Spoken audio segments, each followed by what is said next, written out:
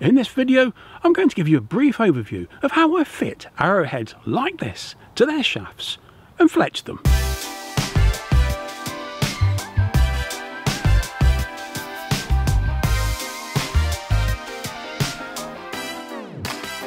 Have you noticed how some of mankind's deadliest creations are also the most beautiful? These are hand-forged reproductions of medieval arrowheads, the original and lethal warhead.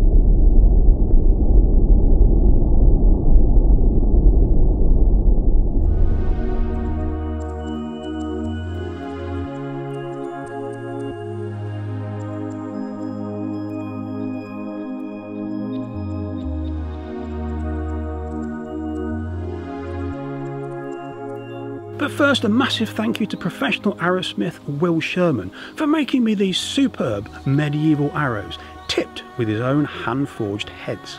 And also to Matt Lukes for making me and sending all the way from Canada these wonderful hand-forged heads also. It'll be these I use to show you how I mount them to the shaft. I've already posted a detailed video about how I put together medieval style arrows. It's linked up there in the corner if you want to check that out. I'll be using clips from that video to illustrate the process as I work through mounting arrowheads like this on some new shafts. So I'd like the arrows that I'm going to build to complement these made for me by Will Sherman. These are 30-inch long medieval style arrows with reinforced nock, long low fletches, spiral bound with red silk and tipped with a Type 10 hand-forged head. To make up these 4 arrows I shall be using 2 3/8 inch parallel shafts and 2 1/2 inch tapered shafts.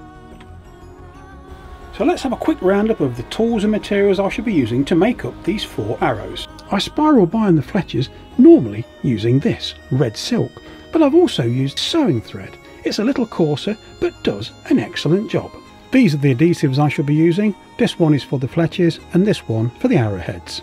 If you're making up your own arrows, make sure you purchase the shafts from a reliable supplier and ensure that they are the correct diameter, material, spine and length for the bow that you're going to use. I shall be cutting the fletches from full-length feathers using 2 different techniques. Way number 1, freehand using shears. Way number 2, I shall use a jig and a rotary cutter. If you intend to use a rotary cutter and a jig to shape your fletches, make sure you use one of these. It's a self-healing mat. I shall be shouldering and tapering the shaft for the arrowhead using just a knife. I shall be reinforcing the nocks of these arrows with a sliver of buffalo horn. The slot will be cut with a pull saw. If your arrows are for use on bows in excess of 100-pound draw weight, then strengthening the nock is really vital. It avoids the string splitting the arrow upon loose. But it's a purely aesthetic feature if the arrows are for use on low draw weight bows. It looks great, but it's not absolutely essential. Time for a quick hack. If you've not got any of this buffalo horn to reinforce the nocks, you can use an old credit card. It does just the same job. Now, if you've made arrows like this before, you've almost certainly used a fletching jig to align the fletches and hold them in place whilst the adhesive sets. But as you can see, you can't do that with these long 8-inch medieval style fletches. They're way too long for most standard jigs. You can make one yourself that accommodates such long flights, or alternatively do as I do and simply mount them by eye and hand. But if you've not gone freehand before, here's a little hack that might help you align the fletches. This is a plastic milk bottle top with a hole bored in the centre and 120-degree spaces marked in felt tip pen. Slide it on the shaft and it helps you draw pencil marks upon which to mount your feathers. My first job is to cut down the arrow shafts to length, and I measure 30 inches from the pit of the nock groove to the shoulder of the arrowhead. But be careful that you don't cut the shafts too short. You must allow for the nock and you must allow for the taper of the arrowhead, and the tapers can vary depending on the head you're fitting. Notice the difference between the cone taper length on these 2 arrowheads. I'll make up 3 arrows using the buffalo horn as a strengthener and 1 using a piece of credit card, just to show you what it looks like. The reinforcing slot is cut in line with the grain to a depth of 2 inches and the width of the saw blade. So I've used 2-part epoxy adhesive to glue the strips into place. It's a good idea also to clamp these tightly whilst they set. So whilst those dry, it takes about 30 to 40 minutes for it to be completely set. I'm going to cut the feather fletchings using a feather jig. Whilst I'm doing that, here's a few clips from the previous video showing you the technique of feather cutting using a template.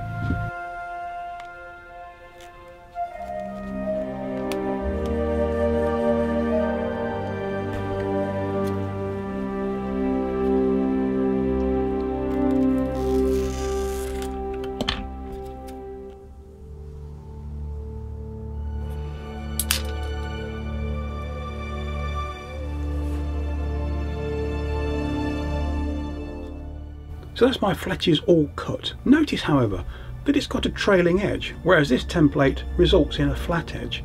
If using a template like this, but you want a result like this, simply cut the quill rather than cutting straight across the end of the feather, as this template can cause you to do. Now I quite like using feather jigs because I can achieve a consistency that way that I can't manage otherwise. But this is by no means the only way to fletch an arrow.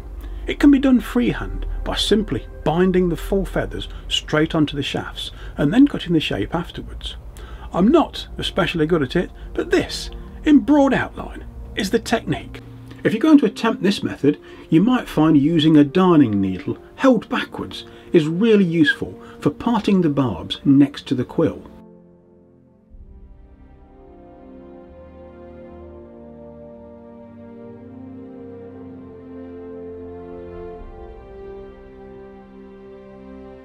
One by one, trap each fletch under the thread and then bind your way along the entire length.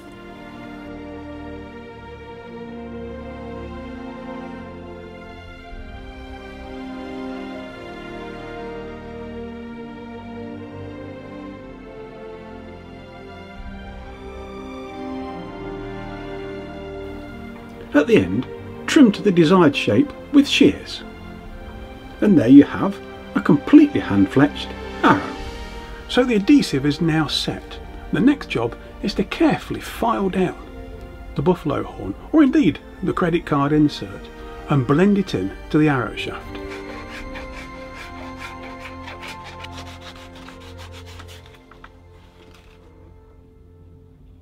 And just for comparison side by side, here's the credit card version. This one has 2 layers of card.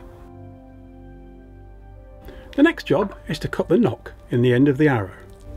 To do this, I use a tile saw. I cut the nocks to a depth of about 9mm, 3/8 of an inch. Little bit of a hack here: if you've not got a vise in which to grip the arrow shaft, drill a hole in a work surface, pop the arrow through, and then with your hand you'll find you can lock the shaft solid while you cut the nock.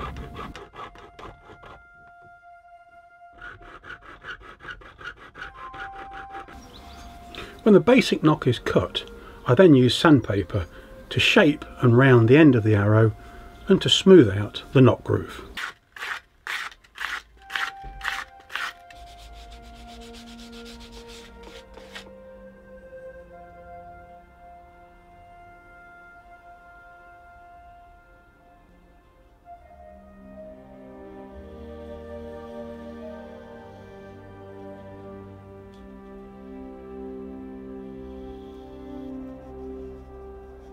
So that's the position of the fletches marked on the arrow shaft.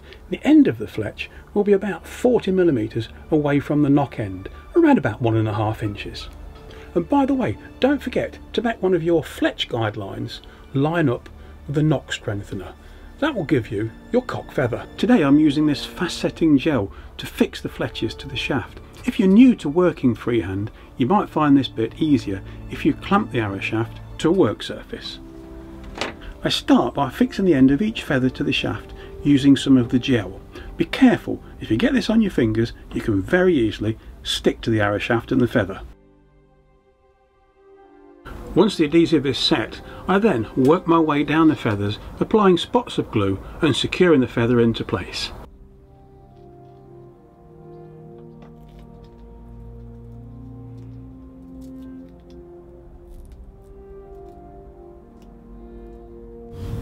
So that's this arrow fletched, and if you wanted to, you could call it a day there. Fit the head and you've got an arrow. But there's something missing, and that something is the thing that gives these arrows that medieval look, and it's the spiral binding on the fletches. That's our next job. The aim is to get about 5 to 6 turns per inch, that is per 25mm, all the way up the fletches. Spiral binding fletches is something you'll either find very therapeutic or it'll drive you nuts. We start work at this end, and the first job is to make 5 to 10 turns of silk around the shaft. The aim is to trap the start of the thread under one of the turns, and then you can carry on binding. At each turn, use the thread to part the barbs of the fletch, as gradually you work your way along the arrow.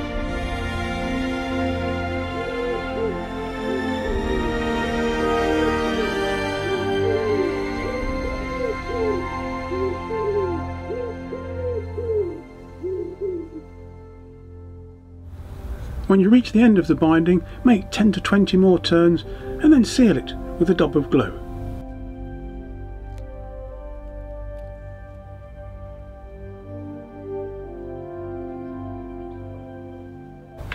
So that's my 4 arrows now fletched and bound. Time to fit the arrowheads. Arrowheads like this need a shouldered taper so that the back of the head lies flush with the shaft. I create the shoulder by rolling the arrow shaft against a knife blade. Then I form the taper with the blade. Remember that arrowheads like this are forged by rolling hot metal into a cone. They're consistent but not identical, so each shaft has to be matched to each arrowhead. When you've established your basic taper, you can refine it with a file. As you refine the taper, keep fitting the head until you get a tight and straight fit. When they're all done, it's time to clean the arrowhead socket and glue them on. For stubborn grime, I sometimes use a needle file to clean inside the socket. After that, I degrease the inside of the socket using a solvent.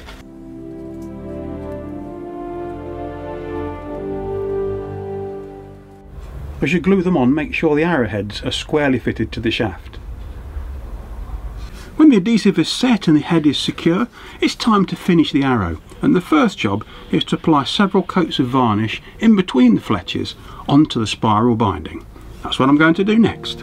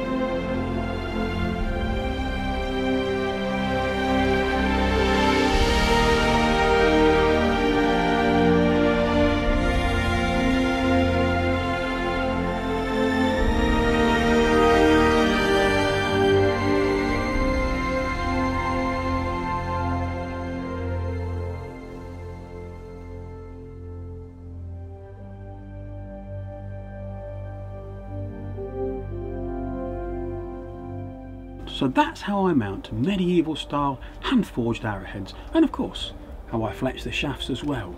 Thanks once again to Matt Lukes for sending me these awesome arrowheads. If you like content like this, please do consider subscribing. Hit the bell button below if you'd like notifications of my next upload. Thanks again all for watching, and I'll see you next time.